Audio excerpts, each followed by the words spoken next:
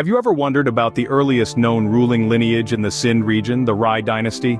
This dynasty, reigning over Sindh from approximately 489 to 632 CE, is a captivating tale of power, influence, and mystery. Its emergence is believed to be due to a power vacuum following the decline of Sassanian influence in the region. The Rai dynasty's story is primarily documented in the Chach Nama, a historical chronicle that serves as a window into this fascinating era. Yet, like a mirage shimmering in the desert, the dynasty's origins remain largely elusive. Attempts have been made to corroborate their existence through contemporary coin finds, yet such efforts remain speculative. The Rai dynasty, a complex tapestry of power and influence, remains a fascinating study in the annals of history. Their reign spanned 144 years, a testament to their resilience and adaptability. As we delve deeper, prepare to be intrigued by the tales of rulers like Rai Sahiras II, Rai Sahasi I, and Rai Sahiras II. The Rai dynasty's reign, spanning 144 years, was marked by notable rulers like Rai Sahiras I, Rai Sahasi I, and Rai Sahiras II.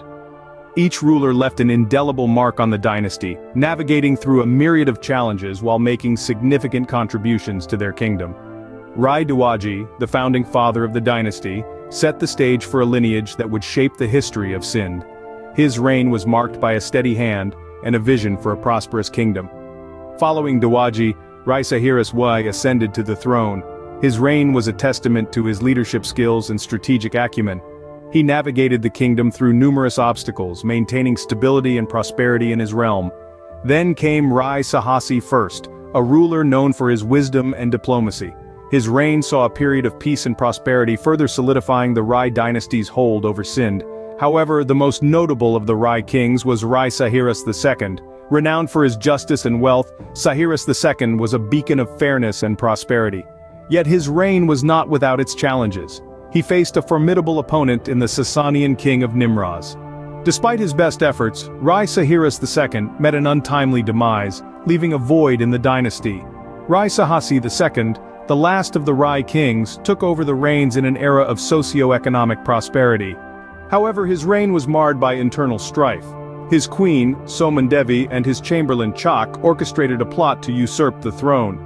Despite the prosperity he ushered in, Rai Sahasi II's rule ended in a cloud of deceit and betrayal. In the face of deceit and military maneuvers, Chach ascended to power, marking the end of the Rai dynasty and the beginning of the Brahman dynasty.